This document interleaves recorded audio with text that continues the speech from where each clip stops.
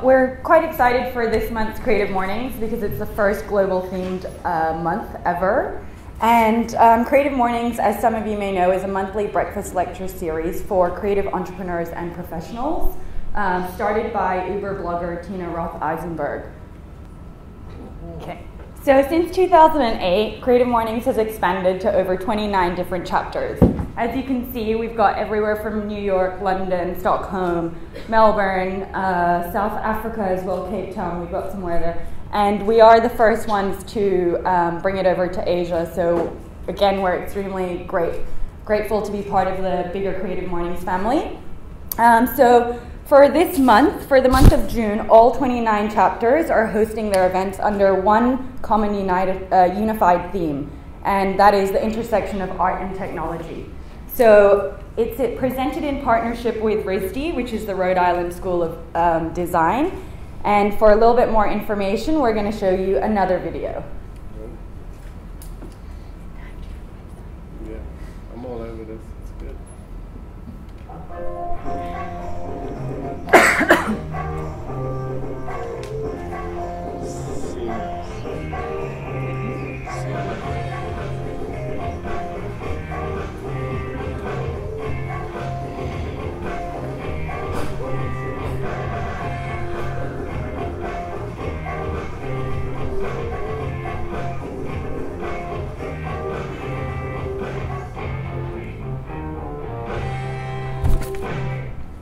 Welcome to Creative Mornings TV, which we are filming out of the Nature Lab here at Rhode Island School of Design, which is our partner in the first ever themed month for Creative Mornings. The theme of the June Creative Mornings month is arts and tech and the magic that happens when you combine arts and tech.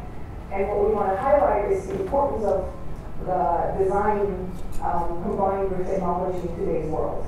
John, can you tell us where we are right now? Well, we're in Ed and Lawrence Nature Lab, where there's some really weird things around ourselves. There's marlin up there, moose, gourds, butterflies, and also students running around upstairs. It's a very active place. So I had the honor to tour RISD today, and we saw a lot of arts and tech in action. Do you want to talk a little bit on why this intersection and why it is so important for today's society? You know, in our country, America, in the world, we lose sight of the fact that art and technology combine very naturally. We're talking really about STEM education, turning STEM into STEAM, adding art to that agenda. And what a wonderful way to be a part of that with a massive creative morning moment. Can you tell us a little bit more about the STEM to STEAM? I'm so struck by how a lot of artists and designers have integrated digital technology into their lives. Invented so many things like your ventures. That inventiveness is inspiring, and that is the frame of the creative person looking for things, the artist in you. And there's the focus part of you that gets it done, figures out the equations, get it done. That's the STEM part of you, the scientist, engineering, technology person. And you combine STEM and art, STEAM, naturally. So that's kind of leaders, I believe, are the basis of this new century. People that can blur that line. I have a question for you. Okay. So, what do you think Creative Morning will be in 20 years from now? When you drove up here, I realized I did not see this when I started Creative Mornings, and even when we had a few chapters. I had no vision that all of a sudden there will be a global tie-in, which gets me extremely excited right now, because I feel like there's a higher purpose now for why we're doing this. I think that this attempt, I like calling it an attempt, this is a bold and hopeful attempt to engage all the chapters in finding their STEAM hero, finding an art technology person who blends things so naturally. And I think we're going to find a lot of them we haven't actually heard from. Thank you so much, John, for having us here today and for partnering with us for this June. On CreativeMornings.com, you can see all the cities that are currently hosting Creative Mornings events around the world. And also you can watch all the previous talks because they're all being taped. Thank you for supporting us, and see you soon online at CreativeMornings.com. So hopefully that gives you a little bit more insight as to how we came about the theme intersection between arts and technology. And so before we start, I know we're all gearing up to go, so We'd like to say a big thank you to our video team and our photography team, as well as to all our volunteers who, without you guys, we wouldn't be able to get this event going. And most importantly, we'd like to say thank you to NAFA for allowing us to hold the event here in the venue and the coffee and tea. And so now, if all of you would like to tweet or can tweet, our hashtag is SGIsCreative, and it's at Singapore_CM. Now to introduce you to our speaker of the month, Steve Lawler. Steve attended the prestigious Fabrica School in Italy, Benetton's Center for Communications. After landing his first job working for Diesel, creating their rebellious and experimental web presence, he was then hired by Ogilvy in Singapore, where he refined the skills of advertising, which would prepare him for his next adventure. Steve is now the creative director at Kult, the independent communication agency and magazine. Kult is known for their contribution to the region's underground art scene. They are breaking through to the mass market with their free quarterly publication, which all of you should have received on your chairs this morning. In addition, they have rapidly grown respect from the international community. So please welcome Steve Lawler.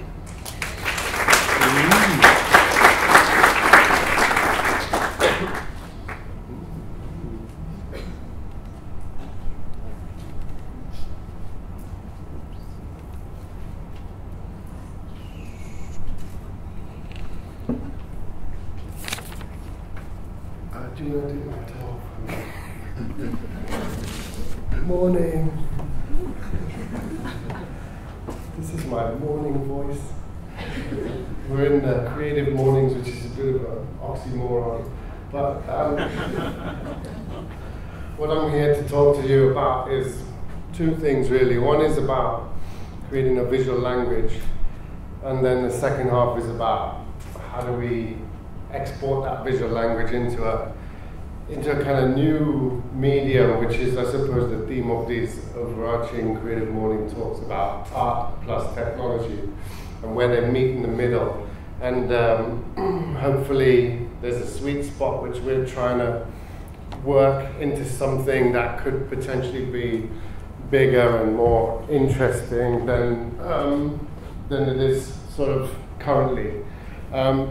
So, in a world of so many cultures and languages, the need for a sort of new alternative language is evolving. We've sort of stumbled into this idea of using languages using images as language. And what we do is we'll choose themes and we'll ask artists from around the world to sort of give us their perspective on certain themes. And by doing this, we get quite an international perspective on things. Some of our previous issues have included trust, fear, animals, food, AIDS. We generally try and pick themes which are human, which are universal, and probably hopefully have a bit of value, as opposed to doing something like fashion or something that's very transient. And the idea is you can pick up an issue of Cult in 10 years' time and it still sort of has some kind of meaning or value. Again, because of there's obviously so many magazines out there, was it stupid to start a new magazine? Well, we felt there was genuinely a hole in this whole medium for what we wanted to do, something a little bit more precious and collectible. So you see the format, it's quite cute, I suppose, and portable and storable. So I'm just going to talk you through a few of the visuals from the first few editions of Cult. The first theme is trust, where we obviously had artists who were against trust or anti-trust, so you get two sides of the coin. If you can see all the CCTV cameras here, this is by an artist from Latvia. We had over 50 countries, artists from 50 countries submitting artwork for the trust issue. So as our first issue, it was kind of fun. It garnered quite a lot of press and international interest. And we were kind of encouraged by that, and we decided, okay, we'll do this again. Because we pay for it. It's independent. We pay for it ourselves. We take a few advertisers, some of our loyal clients who will help foot the printing bill. But essentially, this doesn't make an awful lot of money. We use it as we pay for it from our other jobs. We pay for this and we give it away for free because we think that Singapore needs it and hopefully Asia. So Artificial, this is by a local artist, Kitozuto. Some of you may know, he's an illustrator. So it's quite nice to have some of our local guys on the same page as some quite big hitter international artists. And I think what starts to happen is their confidence grows, the public perception of what they do increases, and again, you know, they can get their name out there, they can get jobs or bits and bobs. So I'm going to show you from that particular issue.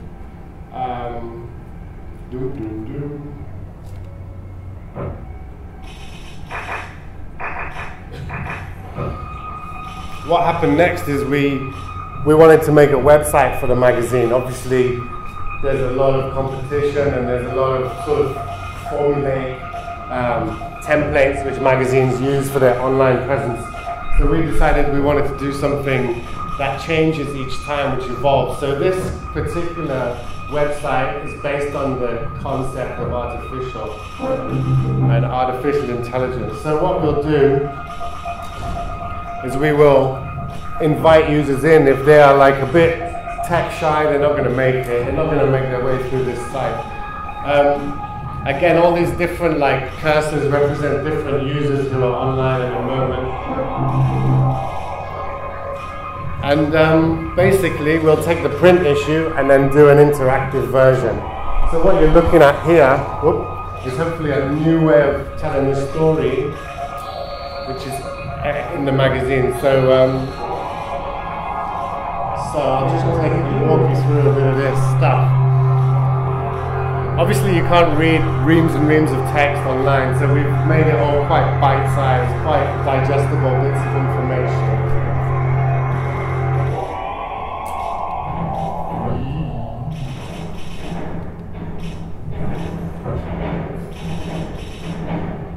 I thought that was my breathing. The train.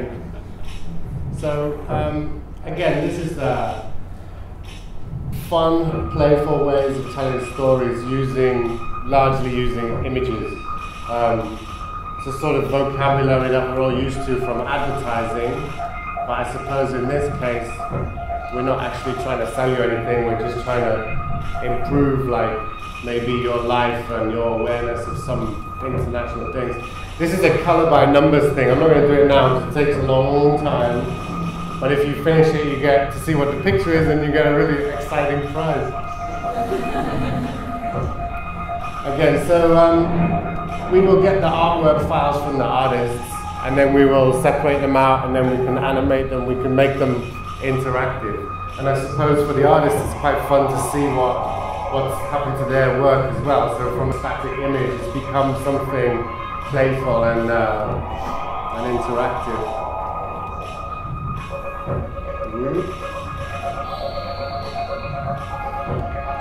Okay, so I'll just move on because they are quite, I've only got about 15 minutes. They are quite involved and obviously they're online so you can go and have a look and play at your own speed and maybe do the coloring again. So what's this?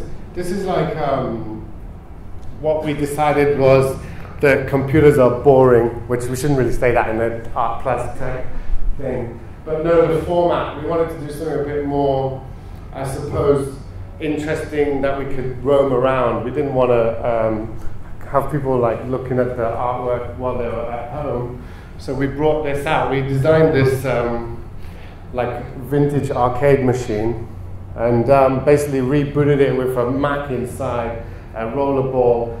And this was now a sort of digital version of the magazine, and we would send this to like pubs, clubs, libraries, bars, and basically, yeah, this is the plans. Top secret. You're only going to see that for a minute, and then. And suddenly we had this like new object that we could play with, a new way of interacting with the magazine. And this was quite interesting to a lot of international press. And then after that, we got a lot of emails from outside Singapore saying, can we be involved in the magazine? This looks really fun, this looks really interesting. And it sort of got a bit more exciting. And then we got approached by the Health Promotion Board in Singapore, who wanted to talk about AIDS to this very cynical, hard-to-reach audience, and they decided that Kult was actually quite a good way to sort of communicate with this gang. So here's a couple of the artworks by, again, two local artists. Brendan Zhang's a photographer, and Adeline is an illustrator. And what we did was, so now we had two arcade machines. And I'm going to show you this.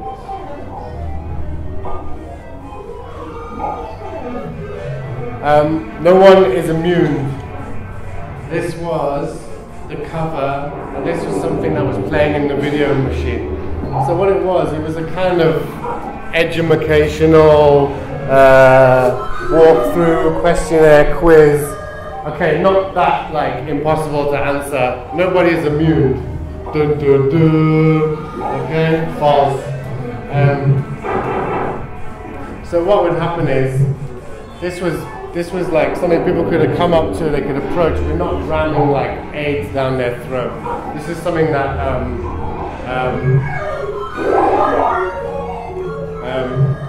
that people approached on their own time, and so it felt like a different kind of dialogue.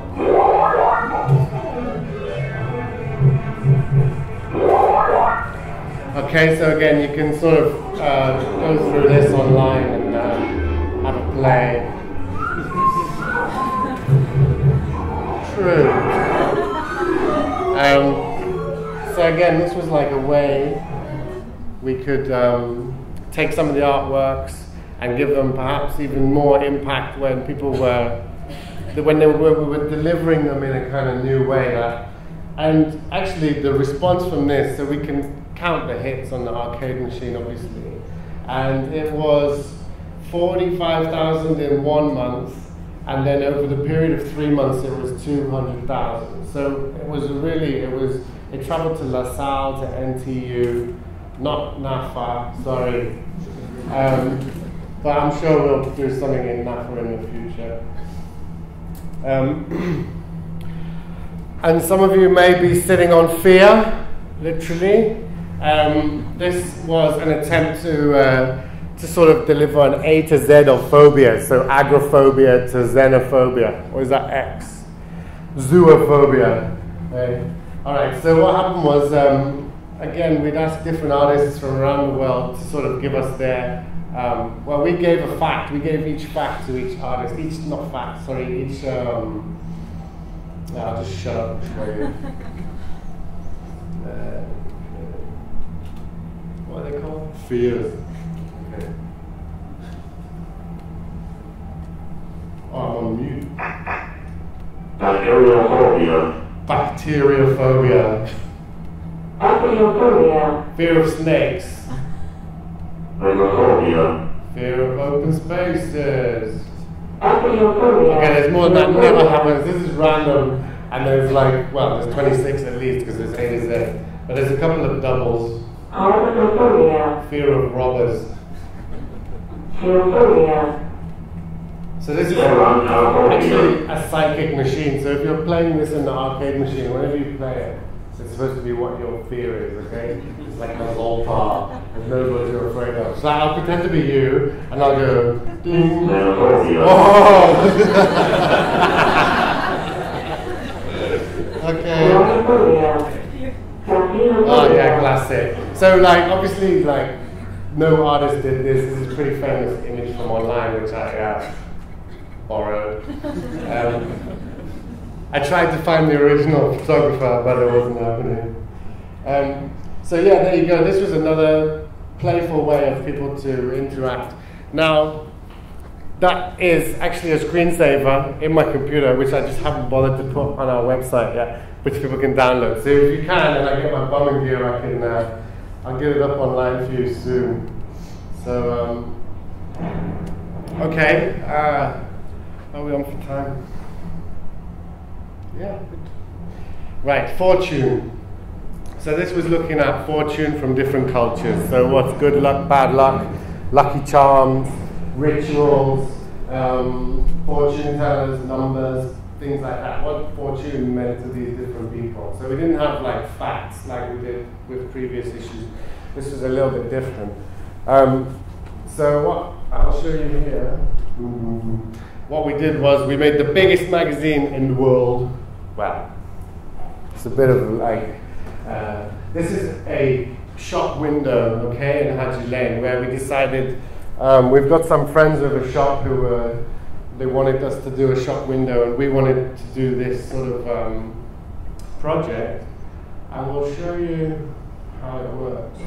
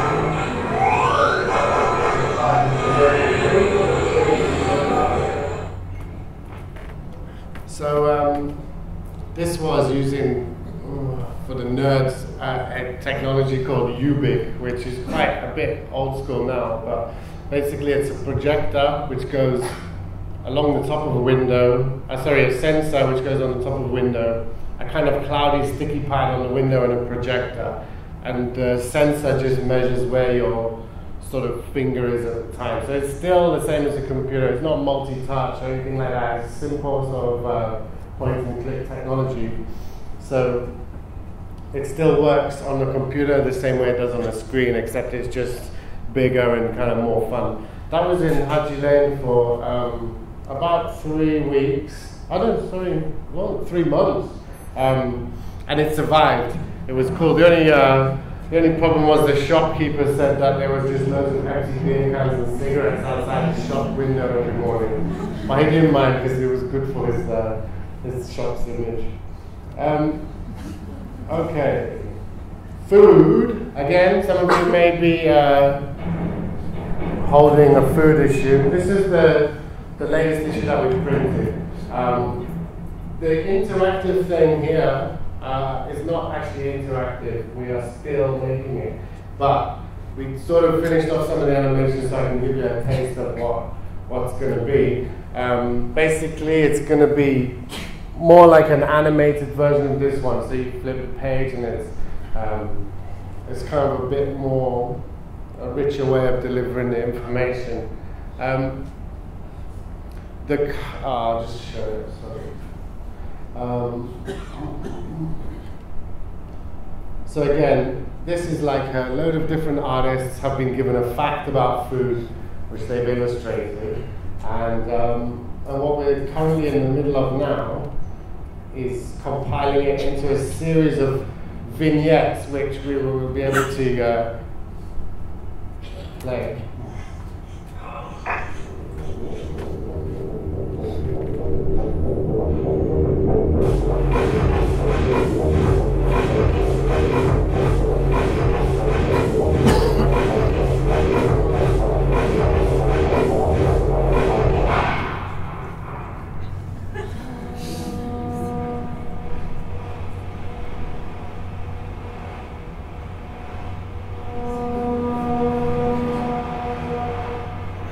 These are true facts.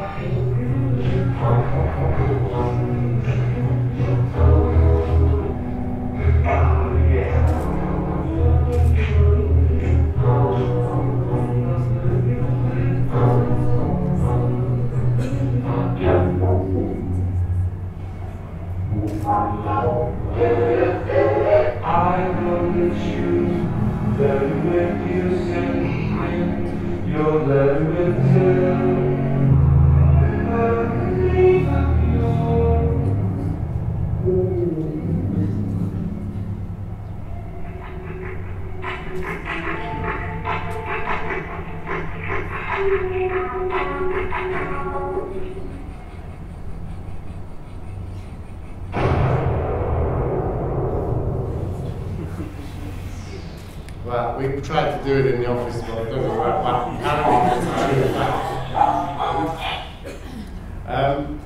Okay, so pretty much that's the end of it all. Well, not the end, the beginning of it all, but it's the end of this talk. Any questions, you ask Tanya there with the pink jumper around her neck. Hey, Tanya, put your hand up. So I went with Tanya, so like she's good at answering questions and things like that afterwards, like chit chat. And then, yeah, good, there we go. Go to the website, and then always Facebook, because like then that's the way we communicate to our sort of friends and cult members. Done. Okay, so thanks, Steve.